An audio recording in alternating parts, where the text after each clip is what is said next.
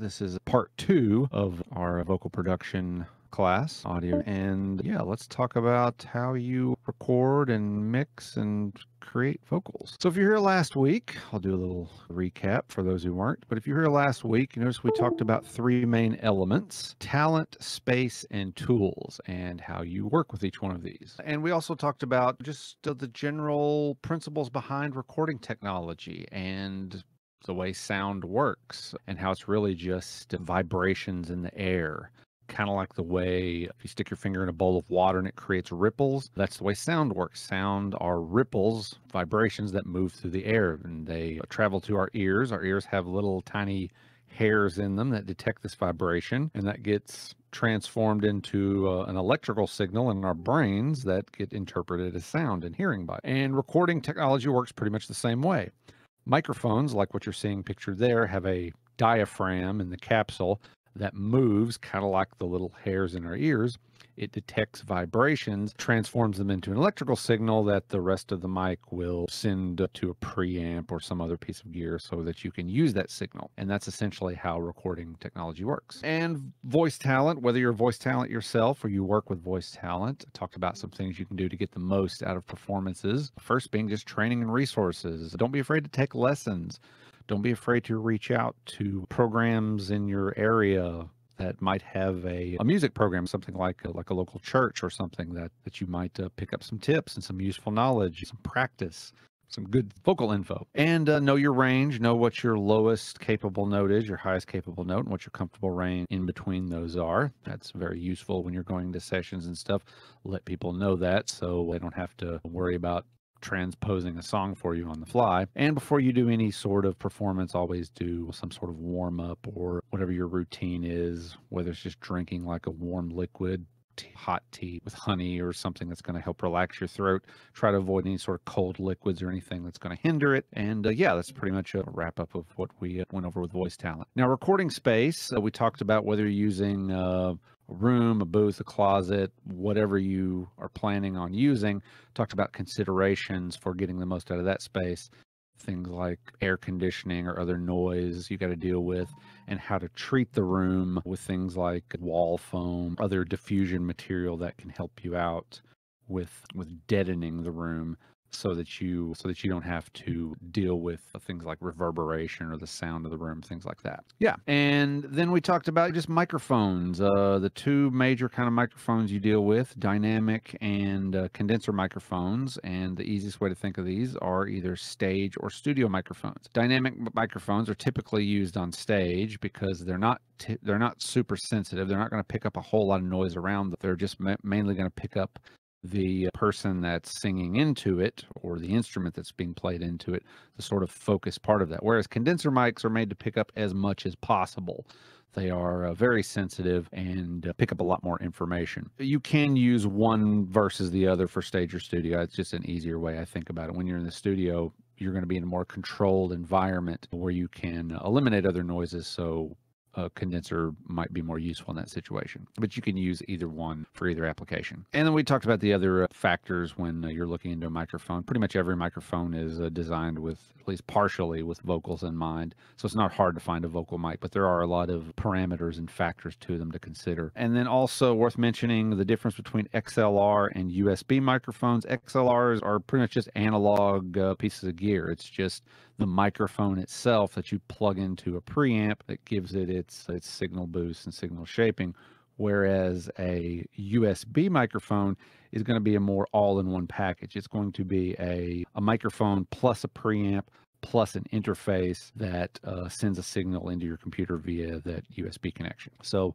that's important things to know about microphones. We also talked about preamps and other things in your vocal chain and how the preamp is used to boost and shape the signal. Different kinds of preamps do different things, and you don't always need something like a compressor or an EQ or extra dynamics processing in your signal path, but sometimes it can be useful. And there are just kind of more preferable situations to do that versus less preferable ones. But most of us are probably using like a preamp computer interface all in one, and so we don't really think about it as separate devices, but they are different components. And it's important to know that the preamp is powering the mic, shaping the signal, boosting it, versus the computer interface that is converting that analog signal into a digital signal to get it into your computer.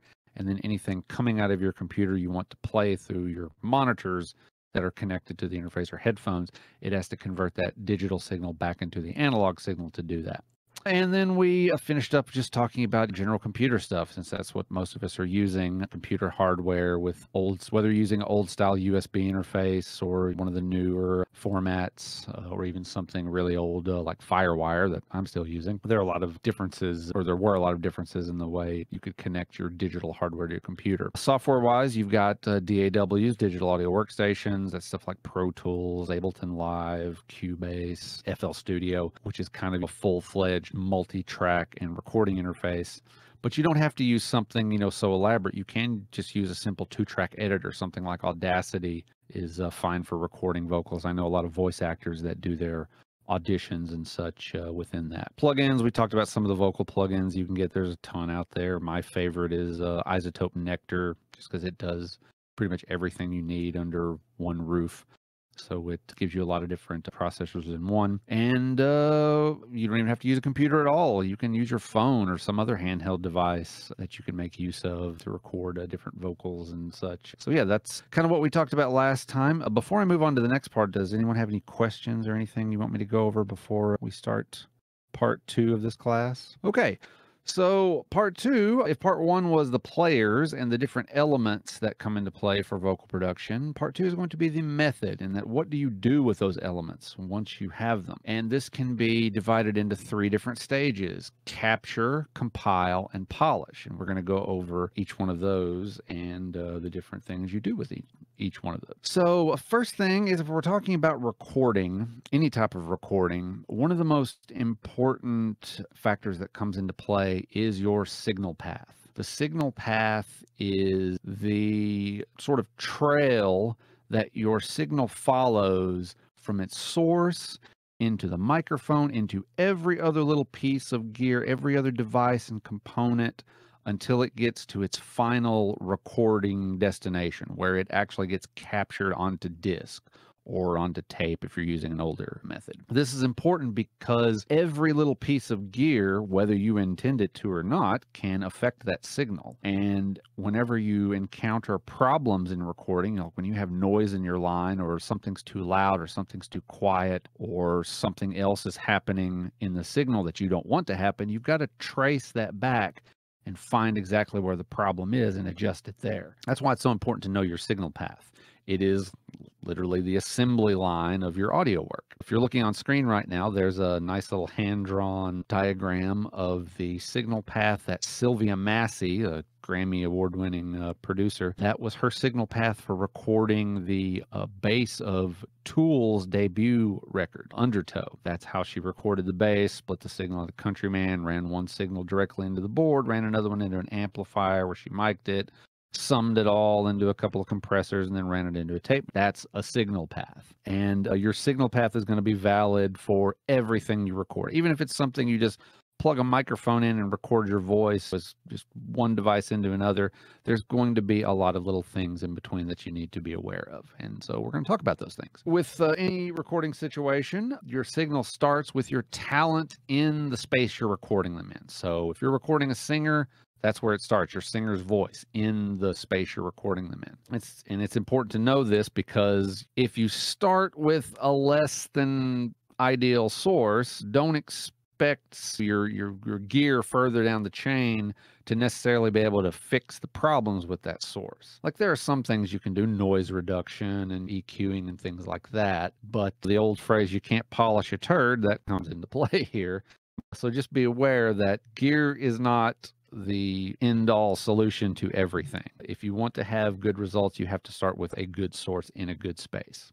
Yep. So moving on to the next part of the signal path, that is going to be your microphone, whatever your microphone that you're using for vocals. And there are a lot out there. I mean, like I said, you pretty much can't find a microphone that's going to be bad for vocals. They're pretty much all designed to work with vocals in one way or another, but different microphones can work better for different applications. And this just kind of depends on the trial and error that you do. If you only have one microphone, then just get the most out of your one microphone. But maybe you have a choice. Maybe you have a microphone that you know is just really great for female vocals. It just really brings out something in the female voice versus another mic that's better for the more mid-rangey male voice that has the more low end to it. That's something you should be aware of for your recording. Not every microphone is going to sound the same. Go listen to any microphone shootout on YouTube. You'll hear a lot of difference in the way that they sound, whether some boost the lows or accentuate high frequency content or scoop the mids, boost the mids, do something. They all have their own little characteristics.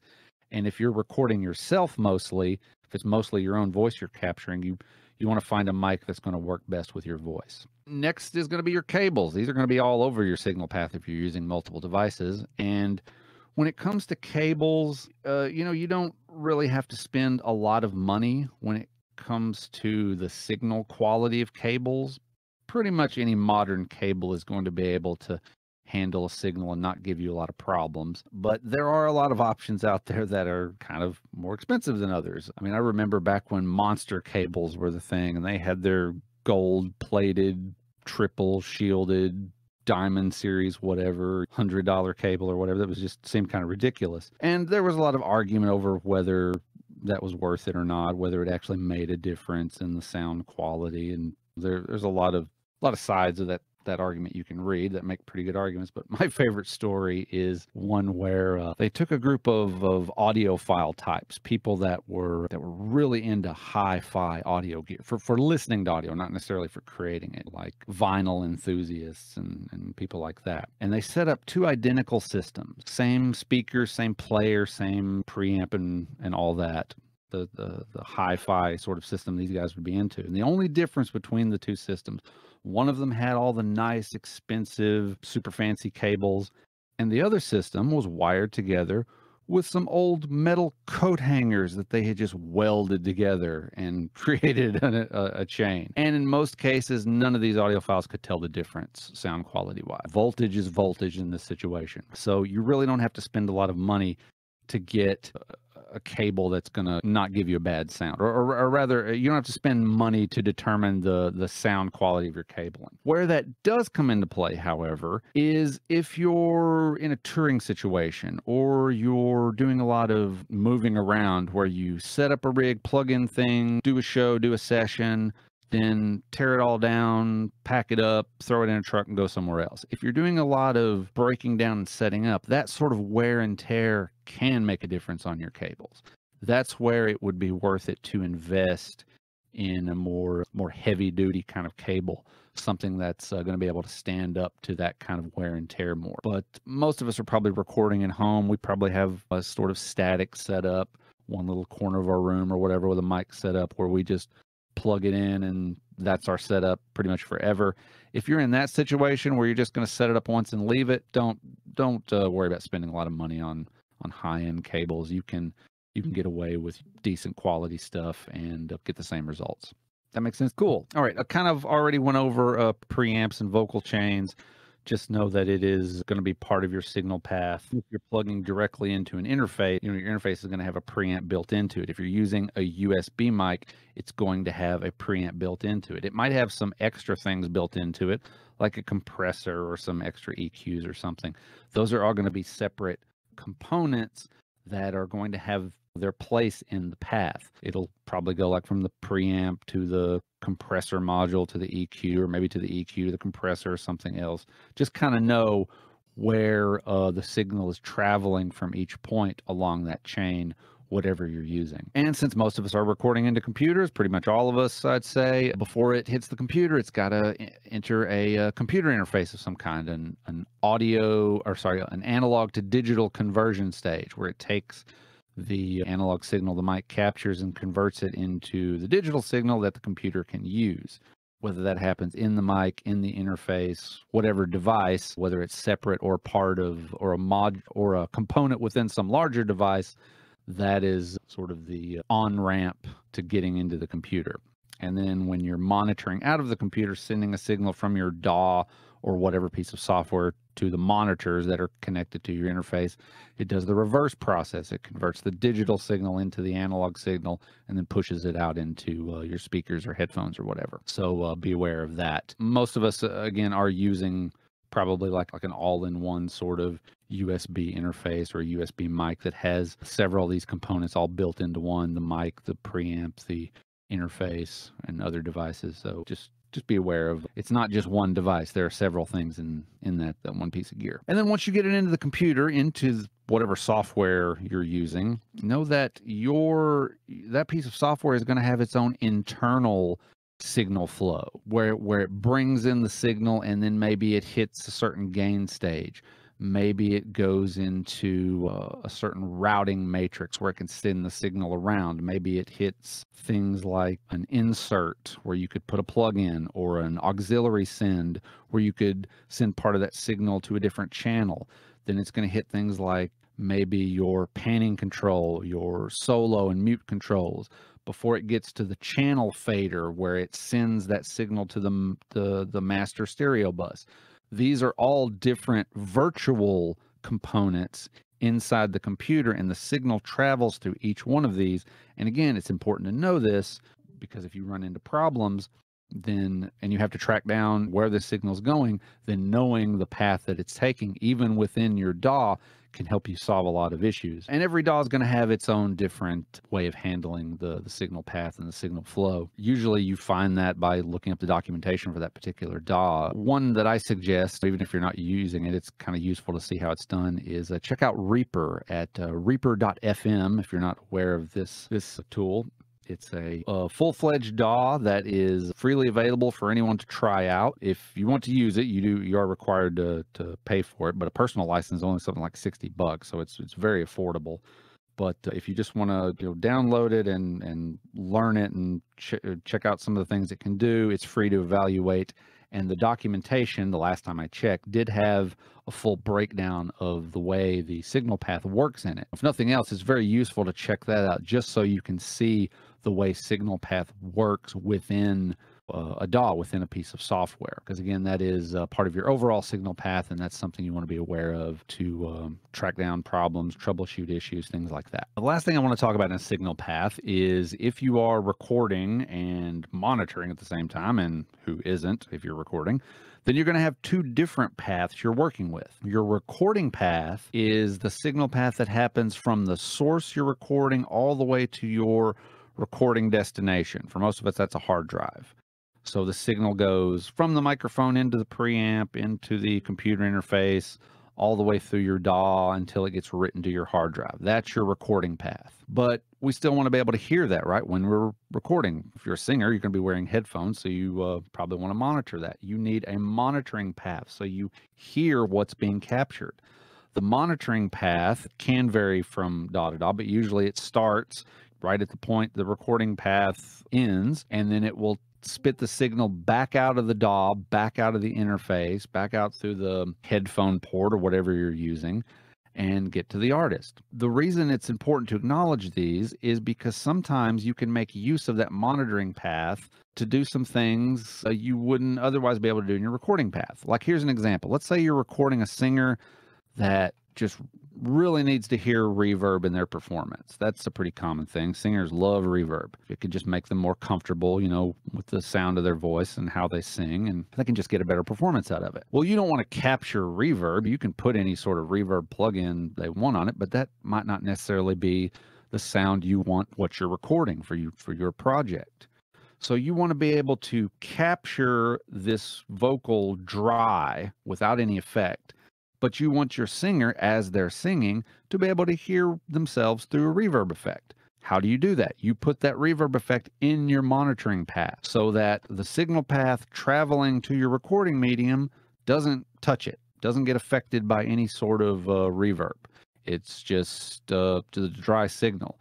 But the signal that gets spit back out of the computer, that gets spit back out of the interface into what the singer's hearing, the headphones or whatever they're using, that will have the reverb effect in it so that they can hear the effect and they can get what they want for their performance. Everyone understand the difference there? There is one concerning point that comes up with that I will get into with the next slide, but I just want to make sure everyone understands the difference between recording path and monitoring path, or any of the other things I've talked about as far as signal path goes. Does anyone have any questions regarding that? Yes. Sure. What's your question? Can I speak? Yeah, go ahead. In Logic, there's like an I button that like reduces input monitoring, Uh-huh. so it wouldn't catch up any like audio when the audio channel is there, but you didn't add anything. Is there like, do you know if I could look up in the monitoring while I record with my microphone? Is there like for that, or do I have to look at I'm not that familiar with Logic specifically to know the answer to that, but yeah, if you're looking for monitoring options, you're in the right place. The input monitoring is where you're going to find those kind of options, and I don't know exactly what the options are for Logic, but there can be different monitoring modes you can enable that will get different results depending on what you're trying to do. So I can't answer your specific question, but I can tell you that you are looking in the right place. Thank you. Cool. All right. Did anyone have any other questions? Okay, let's move on.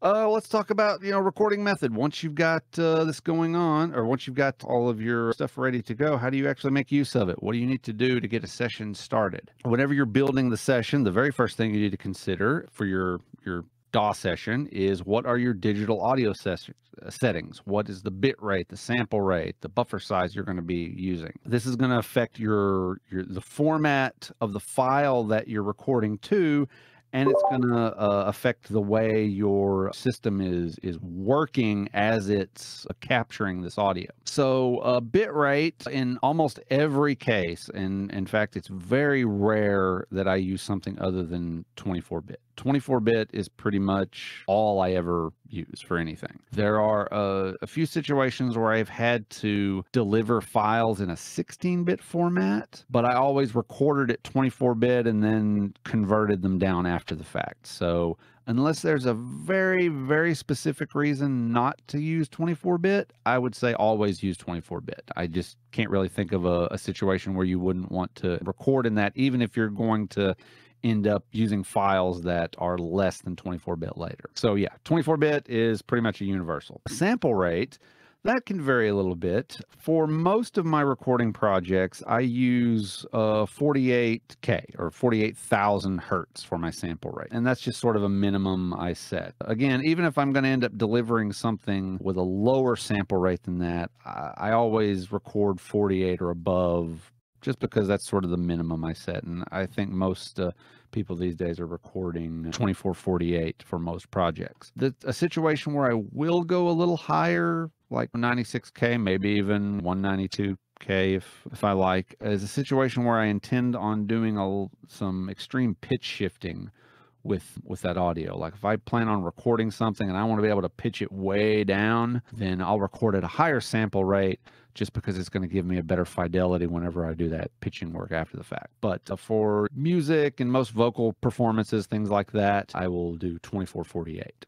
Yep. Now, buffer size, that is something that I change depending on whether I'm recording or mixing. Buffer size, you can think of as kind of like a bucket. When you're capturing audio, when you're recording audio coming into your computer, what's happening is you kind of have sort of like a two-man team working. You have one person that's holding a bucket and they're catching the audio as it comes in. That's the buffer. Whenever the bucket gets full, he passes the bucket over to the next guy that's writing the information on the hard drive. And he's like, hey, here's all I can hold. You write this to the hard drive. And he passes that information over, and then he goes back to catching more audio. So the buffer, the bucket guy, is catching and passing, catching and passing, catching and passing. That's what he does. Buffer size determines how big of a bucket that guy has. How much audio can he catch before he has to pass it to the next guy that's going to write it to the hard drive. Now, this is important because depending on how much work he's doing, if he's got a small bucket, then he's going to be doing a lot of work. Catch and pass, catch and pass, catch and pass. Yeah. If he's got a bigger bucket, it's not going to be doing quite as much work. He's going to catch some, then pass over the bigger load to the next guy. Then go back to catch some, pass. The different situations where you want to apply this is when you're recording, You want a small bucket. You want the guy passing the information really fast as he can get it, because that just makes for a smoother recording process. But it's going to work your computer more. So if you're using a lot of plugins, like remember the monitoring path situation, if you were using some really high-end reverb plugin that's just really using up a lot of CPU, those two things can kind of work against each other. So ideally, the best recording is when you have a small buffer size, but when you're in a mixing situation where you want to use lots of plugins, lots of extra processing power, you don't want the bucket guy eating up all of your CPU. So you give him a bigger bucket so he's not doing as much work, so your CPU can do more of the work of your plugins, crunching those numbers for reverbs and delays and stuff like that. Does that make sense to everybody? Really, the important thing is, remember, when you're recording, try to have a small buffer size, something like 128. Maybe 256 if you need to go that high. But whenever you're mixing, you want a higher buffer size, like 512, somewhere around that. That's the settings I usually use. I mean, your settings may vary depending on your particular system, but just know that's what the buffer's doing, and that's the situation where you'd want a large buffer size versus a small buffer size. Everybody cool with that? All right. Next is, are you recording mono or stereo? We're almost always recording mono with vocals, right? Because, hey, we got one voice. It's one source. But as we add different effects and things, reverb, maybe a chorus effect, something like that, then that can lead to a stereo output. So you can start off with a mono source and end up with a stereo result. Just be aware of that if you're going to be using those kind of effects, that you can end up with multiple channels, or you can end up with a stereo version of something that started off as a mono channel source. Yeah. Okay. And one thing you probably want to avoid is there can be a situation where you end up with two channels of the same information. That's called dual mono. And depending on your particular DAW, sometimes you can record a mono vocal that'll get captured that way. It's not really a problem if you know how to deal with it, but it can create some bigger files and some extra information you probably don't want to deal with. So just be aware of the whole mono versus stereo thing when dealing with vocals. Does recording in mono change the timbre? No, because you'd be recording a mono source. So recording a mono source in mono isn't going to change anything.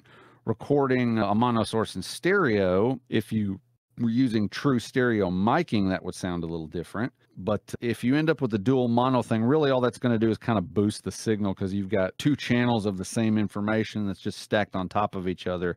So you just end up with sort of a louder sound. Next, let's talk about noise floor. Pretty much every recording has some amount of noise floor in it. That can be very loud or very quiet, depending on where you record the source and how you record it. But just be aware of it at the point you're recording, because if you have something like a hum that you can hear in the gear, something you're going to have to deal with later, maybe don't boost the signal so loud that noise floor becomes a problem. Try to keep your noise floor as low as possible as opposed to your vocal content, because you can always use noise reduction to kind of get rid of that noise floor. There's lots of different softwares out there that can get rid of a noise floor from your recording. But yeah, just be aware of it. Don't crank the gain on something so much that it sounds like a Marshall amplifier stack when you're not actually using the microphone. And since we're talking about that, let's talk about gain structure. Whether you're using a really complicated vocal chain or not, with a lot of pieces of gear in between your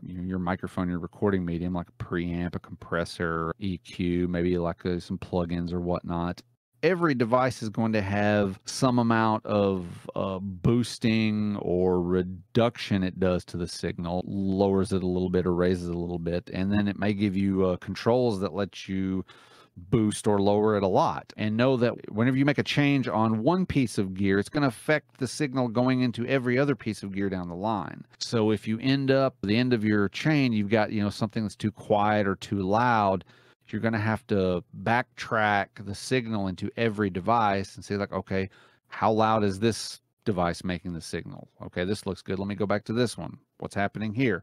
And you trace back until you find the problem. Like, oh, here it is.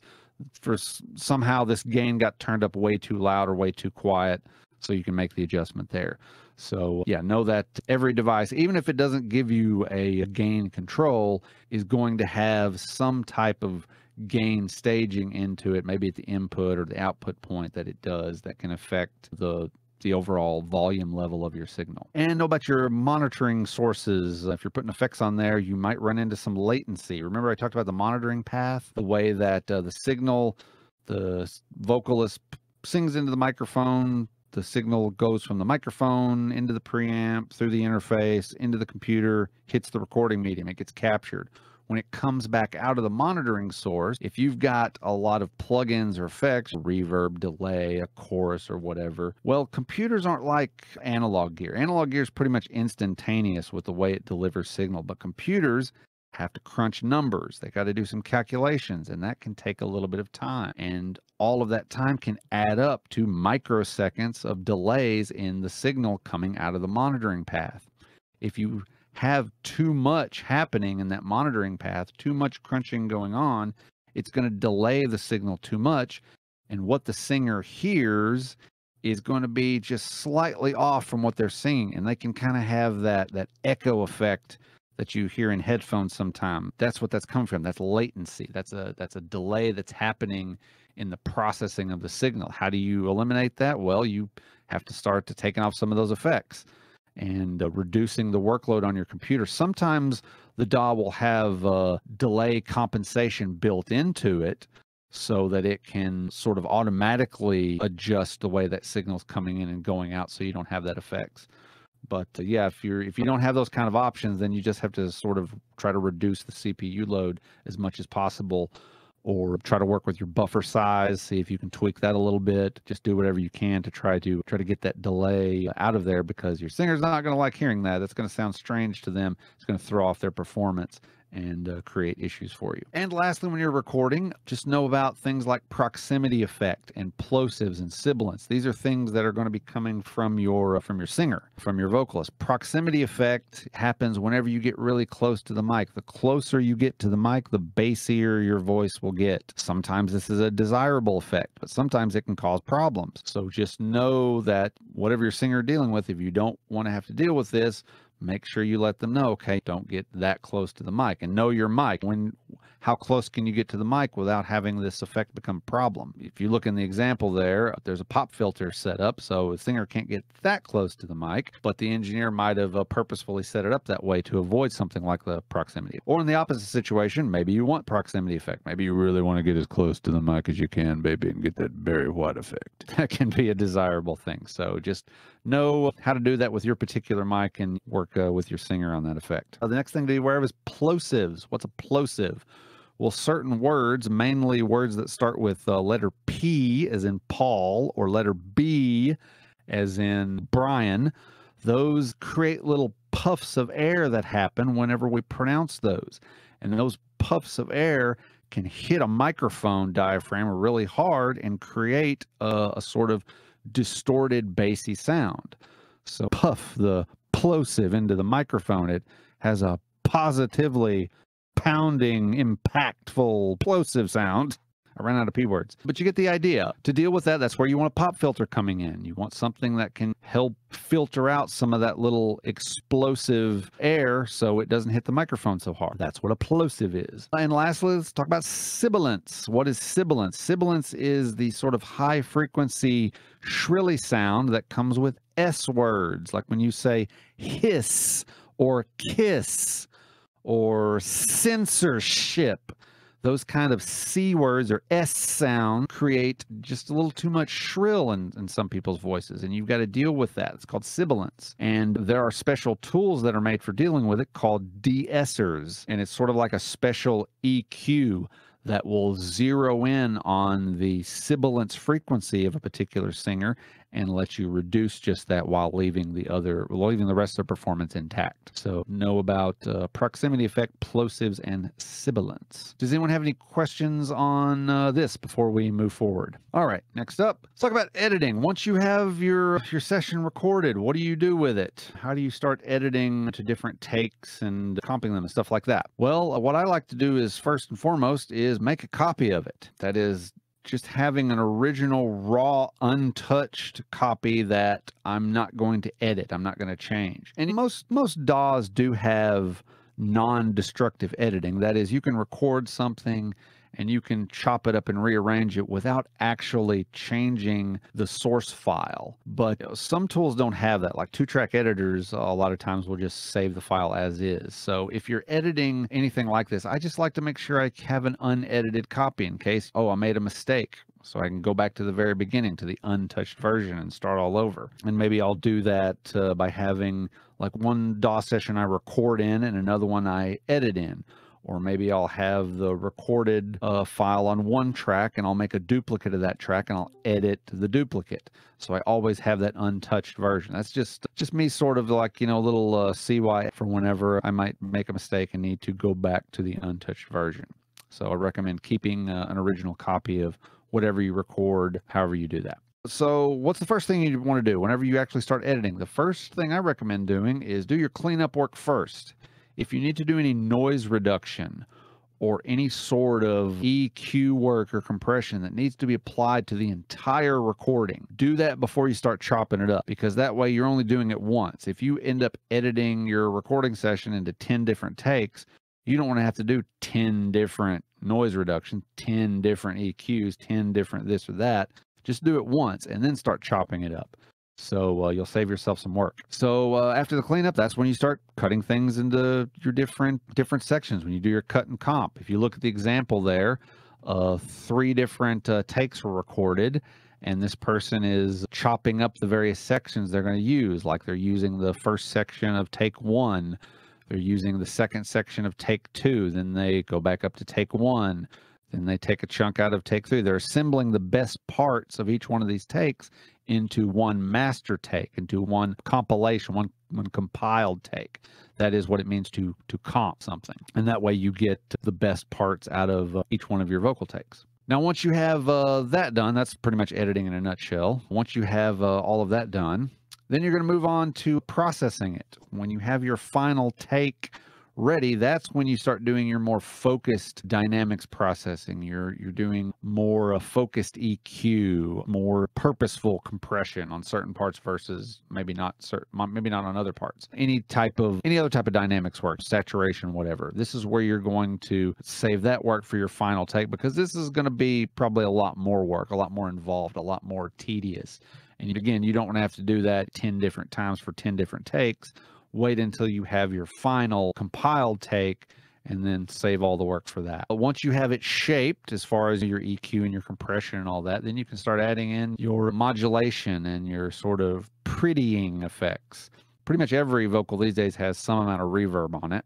So that's pretty much a given. Most common way is using an auxiliary send, and whatever reverb you're using, it doesn't really matter, the plugin or the type, a hall versus a room or something like that. It just depends on your particular project, but you can add that in. And then other things like delay, that's another thing that's pretty common amongst vocal production. You can add a delay on it virtually the same way. You can add plugins directly on like your vocal track and use like a wet dry control to control the signal. That's another way you can do it. It doesn't really matter whichever way you want to use them, and that gets the results you want. And then there's some other things like chorus effects or flange. Those are common modulation effects you find on vocal performances that also fall sort of in the same category as the reverb and delay. A little more rare, or I guess I should say a little more specialized. But the last category, special effects, that's things like the auto-tune kind of effect. Not auto-tune as a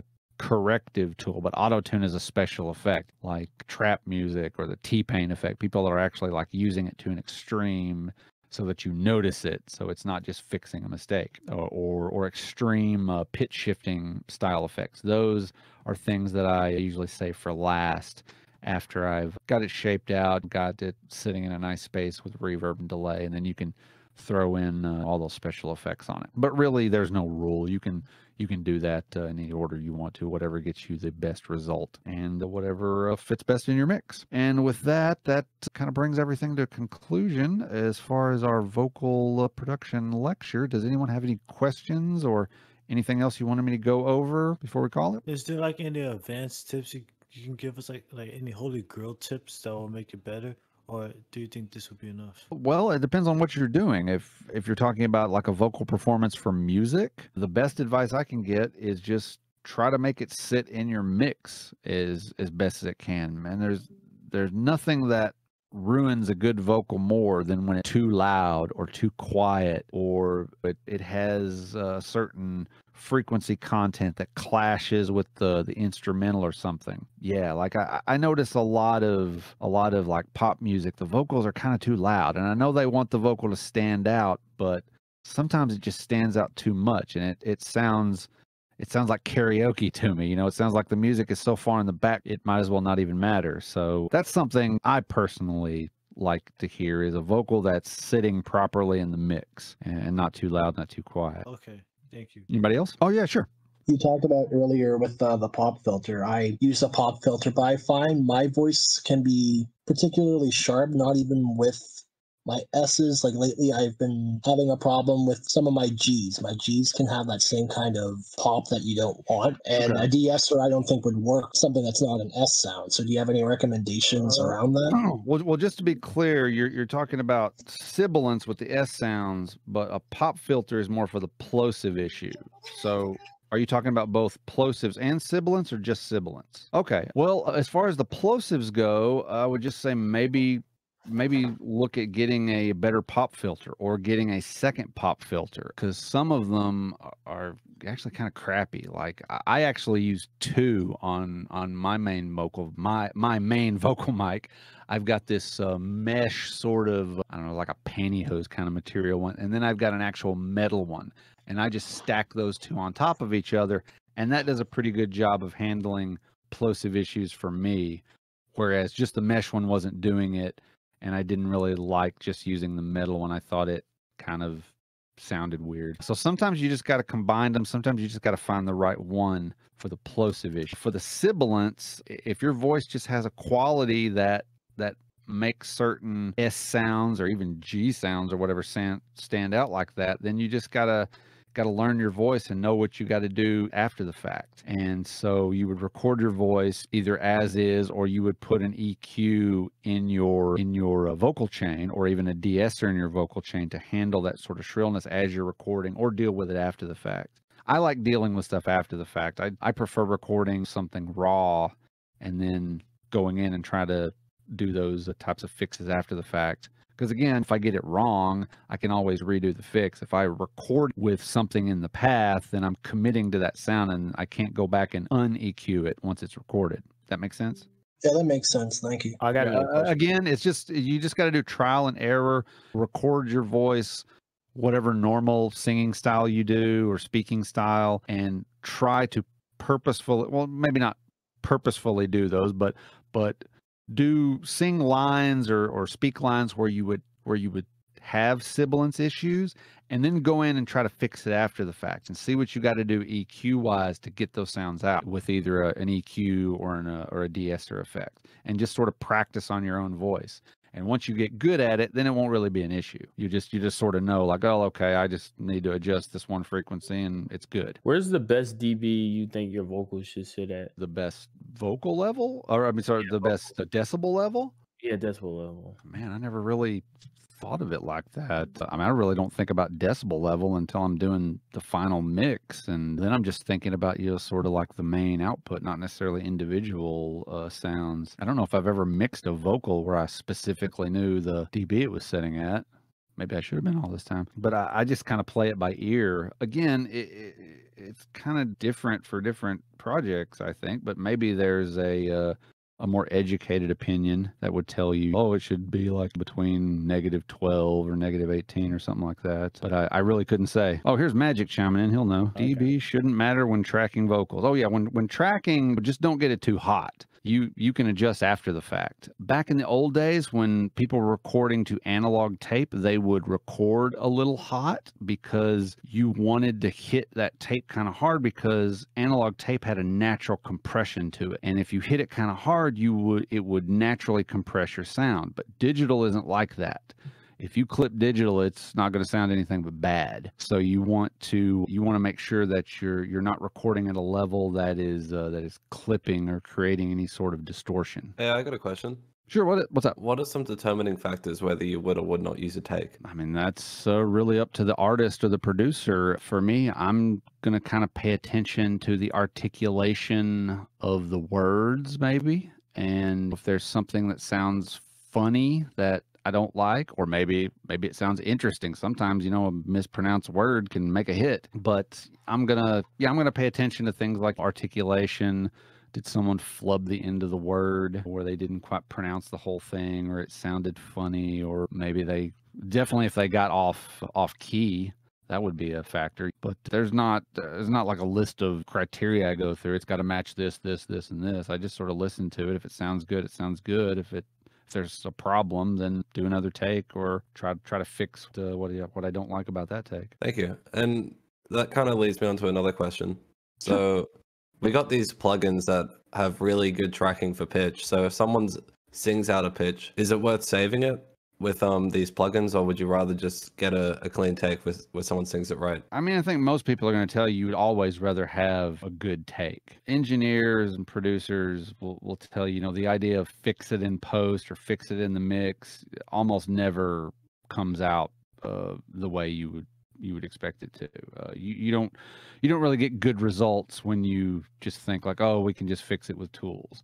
Well, think about it like this. A cruise ship has lifeboats, but they don't really intend to use them, right? It's just sort of in an emergency situation. They're there in case something goes wrong. That's sort of the same way. Yeah, that's sort of the same way I look at those tools. You don't set sail with the idea that, oh, we're going to end up on these lifeboats before it's over. Have the lifeboats just in case, but go in with the plan that we're not going to use them because we're not going to need them, because everything is going to go right and we'll get what we want out of the cruise, not have to jump in the lifeboats.